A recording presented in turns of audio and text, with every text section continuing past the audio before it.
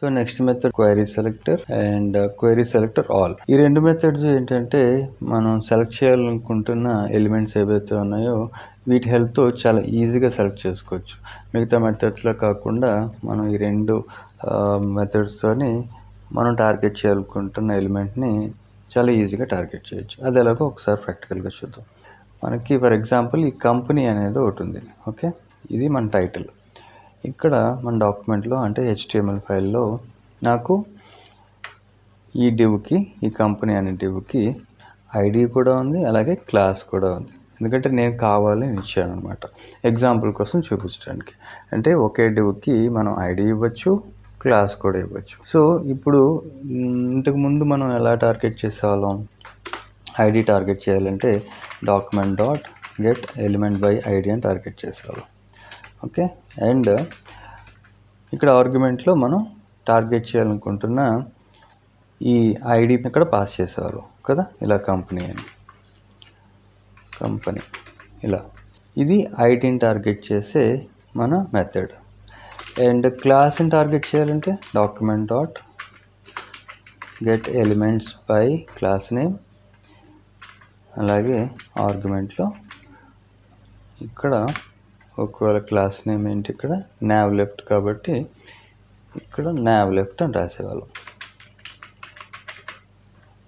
అదే tag name target చేయాలంటే document dot get elements by tag name తీసుకొని ఆర్గ్యుమెంట్లో మన ట్యాగ్ ఏది nav లేదంటే div. nav కాబట్టి navని టార్గెట్ చేసేవాళ్ళం ఇలా కదా. సో ఇప్పుడు ఈ మూడు కామెంట్ చేస్తాను. సో ఇప్పుడు ఈ డాక్యుమెంట్ డాట్ క్వైరీ సెలెక్టర్ అనేది ఏం చేస్తుంది అంటే ప్రాసెస్ సేమే, మనం టార్గెట్ చేయాలనుకుంటున్న ఎలిమెంట్ని ఏదైతే ఉందో దాన్నే టార్గెట్ చేస్తుంది. కానీ ఇక్కడ మనం ఇంప్లిమెంట్ చేసే విధానం వేరు. అంటే వెరీ సింపుల్, ఏం లేదు. ఇక్కడ document dot get element by ID అనే ప్లేస్లో మనం ఐడిని సెలెక్ట్ చేసేటప్పుడు CSS సెలెక్టర్ని ఇక్కడ సెలెక్ట్ చేసుకోవాలి అంతే. ఇక్కడ CSS సెలెక్టర్ ఏంటి, ఐడికి కంపెనీ కదా. ఈ కంపెనీని మనం CSS సెలెక్టర్లో అయితే ఎలా రాస్తాం, హ్యాష్ ఇచ్చి తర్వాత కంపెనీ అని రాస్తాం కదా కదా.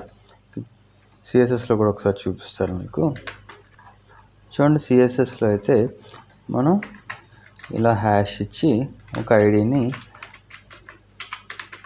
ఐడి పేరుతో టార్గెట్ చేసి ఇక్కడ కలర్ అనేది ఫర్ ఎగ్జాంపుల్ రెడ్ అని ఇచ్చారు. ఓకే, ఇప్పుడు చూడండి అవుట్పుట్లోకి వెళ్ళి నేను ఇప్పుడు CSS చూపిస్తున్నాను ఎగ్జాంపుల్ కింద. చూడండి మన కంపెనీ అనేది మనకి రెడ్ కలర్లోకి మారింది. ఓకే, సో క్లియర్ కనిపించట్లేదు, దీని కలర్ ఇంకోటి మారుస్తాను, నేను బ్లూ ఇచ్చాను, కొంచెం క్లియర్గా కనిపిస్తుంది. ఓకే, చూసారా ఇక్కడ కంపెనీ అనేది బ్లూ కలర్లోకి మారింది. ఇక్కడ నా పాయింట్ ఏంటంటే మనం క్వైరీ సెలెక్టర్ అనే మెథడ్ మనం అప్లై చేసేటప్పుడు మన ఆర్గ్యుమెంట్ ఏదైతే ఉందో అది మనం పాస్ చేసేది CSS సెలెక్టర్స్నే పాస్ చేస్తాం. ఓకే, ఇప్పుడు ఐడికేటి కంపెనీ కదా, ఐడిని మనం CSSలో ఎలా యూజ్ చేస్తాం, హ్యాష్ ఇచ్చి యూజ్ చేస్తాం. అది ఇక్కడ కూడా హ్యాష్ ఇచ్చి ఐడి ఇక్కడ మెన్షన్ చేస్తే సరిపోతుంది. ఓకే, ఇప్పుడు నెక్స్ట్ మళ్ళీ దీన్ని మనం ఒక వేరియబుల్కి for example const new company అని తీసుకొని దీనికి మన ఐడిని అసైన్ చేసాను. ఓకే, నెక్స్ట్ ప్రాసెస్ సేమే, ఇంకా మిగతాదంతా కూడా ఇక్కడ నుంచి సేమే. New company dot text content is equal to ఇక్కడ నేను అమెజాన్ అని రాశాను ఎగ్జాంపుల్. ఓకే, అమెజాన్ సేవ్ చేశాను. అవుట్పుట్లోకి వెళ్ళి రిఫ్రెష్ చేస్తే చూడండి ఇక్కడ అమెజాన్ అని మారింది. సో ఇక్కడ ఓన్లీ ఒకటే డిఫరెన్స్, క్వైరీ సెలెక్టర్ ఏం చేస్తుంది అంటే మన వర్క్ని సింప్లిఫై చేస్తుంది. అది ఐడినా లేకపోతే క్లాసా ట్యాగ్ నేమా అనేది దీనికి ఎలాగ ఐడెంటిఫై చేస్తుంది అంటే ఈ CSS సెలెక్టర్ ద్వారా. ఫర్ ఎగ్జాంపుల్ ఇక్కడ నేను క్లాస్ తీసుకోవాలనుకోండి, ఇక్కడ నేను క్లాస్ ఎలిమెంట్ని అయితే ఎలాగ ఆర్గ్యుమెంట్లో పాస్ చేస్తాం, డాట్ ఇచ్చి చూడండి ఇక్కడ క్లాస్లో మనకి nav left అని ఉంది. మనం ఈ ఆర్గ్యుమెంట్ అంటే ఈ కమాండ్ ఏమాత్రం మార్చక్కర్లేదు. డాక్యుమెంట్ డాట్ క్వెరీ సెలెక్టర్ అనేది అలాగే కంటిన్యూ అవుతుంది. కాకపోతే ఆర్గ్యుమెంట్లో నేను పాస్ చేయాల్సింది జస్ట్ nav left. ఓకే, చూడండి, ఇదే మనం క్లాస్ ఎలిమెంట్ టార్గెట్ చేయాలంటే ఇన్ జనరల్ మనం document dot get elements by class name అని ఇచ్చి ఈ ఆర్గ్యుమెంట్ లోపల ఆ క్లాస్ తాలూకా వాల్యూ అనేది ఇక్కడ పాస్ చేస్తాం. కానీ మనం ఇప్పుడు వర్క్ సింప్లిఫై అయ్యి ఈ క్వెరీ సెలెక్టర్ అనేది జస్ట్ డాట్ నొటేషన్తో క్లాస్ ఎలిమెంట్స్ అన్నిటిని టార్గెట్ చేస్తుంది. ఓకే, ఇప్పుడు దీని ప్లేస్లో నేను new company is equal to Flipkart అని రాశాను. ఫ్లిప్కార్ట్. ఓకే, కలర్ కూడా చేంజ్ చేస్తాను, అంత ఎఫెక్టివ్గా లేదు. డిలీట్ చేసేసి చూడండి, అవుట్పుట్లోకి వెళ్ళి రిఫ్రెష్ చేస్తే ఈ కంపెనీ అనేది మారలేదు, ఎందుకో చూద్దాం. ఓకే, సో ఇక్కడ మనం ఏ ప్రాపర్టీ పాస్ చేయలేదో అదే problem. New company dot text content అని రాసి ఇప్పుడు సేవ్ చేశాను. అవుట్పుట్లోకి వెళ్ళి చూస్తే చూడండి ఫ్లిప్కార్ట్ అని చేంజ్ అయ్యింది. సో ఇది మనం క్వెరీ సెలెక్టర్ అనేది అని చాలా ఈజీగా టార్గెట్ చేయొచ్చు అనమాట, ఈ క్వెరీ సెలెక్టర్ అనే ఈ మెథడ్తో. నెక్స్ట్ మనం ఈ క్వెరీ సెలెక్టర్ మెథడ్తో ట్యాగ్ నేమ్స్ని ఎలా టార్గెట్ చేయొచ్చో చూద్దాం. సో దానికోసం అది వెరీ సింపుల్. మనం సింపుల్గా మన డాక్యుమెంట్లో ఉన్న ఏ ట్యాగ్ని అయితే మనం టార్గెట్ చేయాలనుకుంటున్నాం ఆ ట్యాగ్ పేరు రాస్తే సరిపోతుంది. ఇక్కడ సింపుల్గా ఫర్ ఎగ్జాంపుల్ నావ్ని టార్గెట్ చేశాను. నావ్ లోపల ఉన్న టెక్స్ట్ మనకి దేంతో మారాలి. ఫర్ ఎగ్జాంపుల్ ఇక్కడ మనకి ఫ్లిప్కార్ట్ అని ఉంది కదా, దీన్ని జియో మార్ట్ కానీ రాశాను, జియో మార్ట్.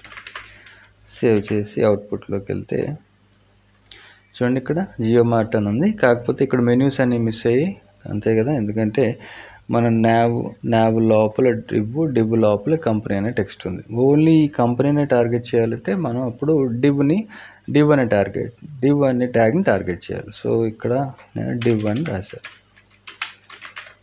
సేవ్ చేశాను. అవుట్పుట్లో చూడండి మనకి మళ్ళీ మెన్యూస్ వచ్చేసినాయి.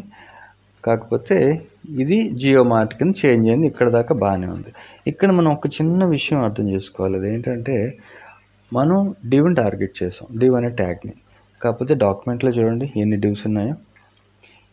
ఈ నావ్లో ఒక డివ్ ఉంది, నావ్ రైట్ అని ఒక డివ్ ఉంది, క్లాస్కి సైడ్ నావ్కి ఒక డివ్ ఉంది, ఇలా చాలా డివ్స్ ఉన్నాయి.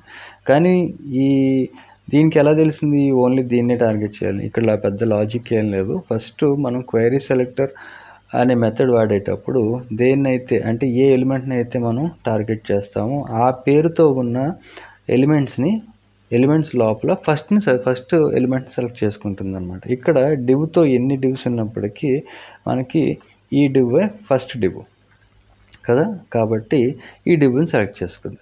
ఒకవేళ మనం ఏం చేద్దామంటే లిస్ట్ ట్యాగ్స్ని తీసుకుందాం. లిస్ట్ ట్యాగ్స్ని తీసుకొని ఈ లిస్ట్ ట్యాగ్స్ లోపల కస్టమర్స్ అనే ఒక ఎల్ఐ ఉంది మనకి. దీన్ని సెలెక్ట్ చేసి దీని లోపల కస్టమర్స్ని ఎంప్లాయీస్ కింద మారుద్దాం. ఓకే, సో దానికోసం మనకు ఒక మెథడ్ ఉంది, అదే క్వెరీ సెలెక్టర్ ఆల్.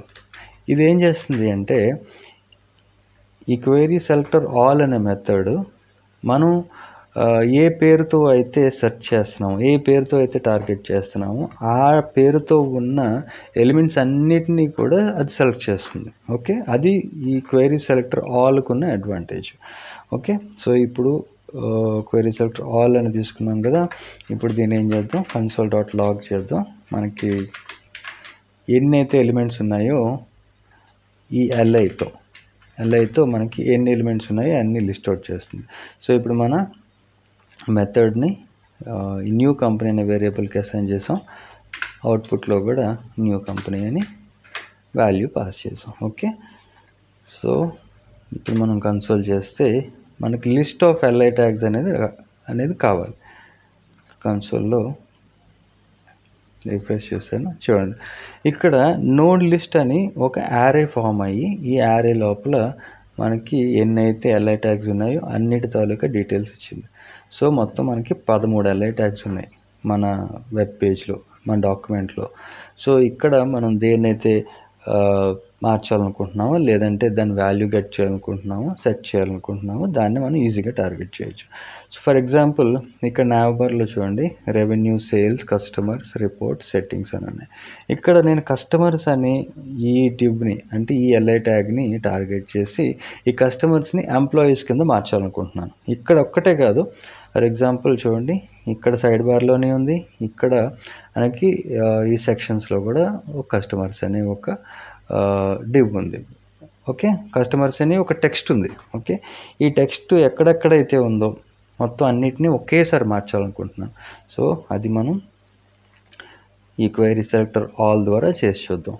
సో ఇప్పుడు ఇవన్నీ తీసేసి సింపుల్గా మనం ఫార్ లూప్ ఆల్రెడీ మనం లాస్ట్ దీంట్లో కూడా చూసాం కదా, ఫార్ లూప్తో మనం ఎలాగైతే వాల్యూస్ని గెట్ చేసి వాటిని సెట్ చేయొచ్చు అనేది. సో అదే ఫార్ లూప్ ఇక్కడ కూడా యూజ్ చేస్తున్నాను. సో ఫార్ లూప్కి ఫస్ట్ ఇనిషియలైజేషన్ కావాలి. సో దానికోసం లెట్ ఐ, ఎప్పుడు ఐ అయిపోతుంది, మనం వేరే వేరియబుల్ ఏ వేరియబుల్ అయినా తీసుకోవచ్చు. ఎక్స్ అని తీసుకున్నాను ఇక్కడ. ఇప్పుడు మన లూప్ అనేది 0తో స్టార్ట్ అవుతుంది అండ్ కండిషన్ వచ్చి X is less than new company dot length. ఈ కండిషన్ ఆల్రెడీ మీకు ఎక్స్ప్లెయిన్ చేశాను కదా, మళ్ళీ ఒకసారి చెప్తాను. ఇక్కడ ఏంటి అంటే ఈ ఎక్స్ అనే వేరియబుల్ తీసుకొని లూప్ అనేది స్టార్ట్ చేసిన తర్వాత ఈ ఎక్స్ అనేది ఎప్పుడు కూడా మన న్యూ కంపెనీ అనే వేరియబుల్ ఉంది కదా, లోపల ఎన్నైతే వాల్యూస్ ఉన్నాయో ఆ వాల్యూస్ తాలూకా లెంత్ అంటే కౌంట్ అనమాట. 10 ఉన్నాయా, 20 ఉన్నాయా, 30 ఉన్నాయా, 2 ఉన్నాయా, వాటి లెంత్ కన్నా కూడా ఇది ఎప్పుడు తక్కువే అనేది మన కండిషన్. ఓకే, నెక్స్ట్ ఈ లూప్ అనేది ఇంక్రిమెంట్. ఓకే, ప్లస్ అని రాసాం. నెక్స్ట్ వచ్చి ప్రాపర్టీతో ఈ వాల్యూస్ని చేంజ్ చేయాలి. ఇక్కడ మనం ఏమనుకున్నాం, ఈ కస్టమర్స్ని ఎంప్లాయీస్ కింద మార్చాలనుకున్నాం కదా, దానికోసం న్యూ కంపెనీ, ఎందుకంటే మన వేరియబుల్ వచ్చి న్యూ కంపెనీ కదా. ఇప్పుడు దీన్ని మనం ఐతో పాస్ చేయాలి.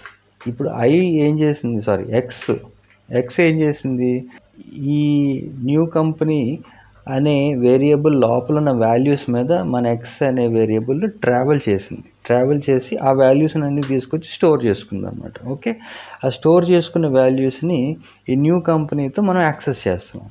ఓకే, ఇప్పుడు నెక్స్ట్ స్టెప్లో మనం ఈ టెక్స్ట్ కాంటెంట్ ప్రాపర్టీ యూజ్ చేసి ఇక్కడ నేను సింపుల్గా కస్టమర్ని ఎంప్లాయీస్ కింద మార్చాను. ఓకే, సేవ్ చేశాను. సో ఇప్పుడు అవుట్పుట్కి వెళ్ళి రిఫ్రెష్ చేస్తే చూడండి ఎక్కడెక్కడైతే మనకి ఇక్కడ మనం చిన్న పొరపాటు చేసాం, LI ట్యాగ్స్ని కదా మనం టార్గెట్ చేసాం. అందుకని ఎక్కడెక్కడైతే LI ట్యాగ్స్ ఉన్నాయో అవన్నీ చేంజ్ అయ్యాయి. కాకపోతే మనం ఇక్కడ టార్గెట్ చేయాల్సింది కస్టమర్స్ కదా. మనం ఎక్కడెక్కడ మన 13 ప్లేసుల్లో కూడా LI ట్యాగ్స్ ఉన్నవన్నీ అన్నీ చేంజ్ అయిపోయాయి.